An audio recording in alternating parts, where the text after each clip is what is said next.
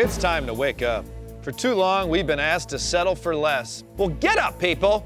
We can choose to live better than that. Why do ride shares have tiny water bottles? Do I look tiny?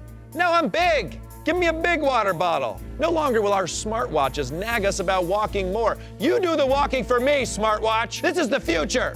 There's too much compromising. I can't stomach it anymore, people. And I certainly can't stomach frozen waffles. Look at this. This is a thing human beings voluntarily eat.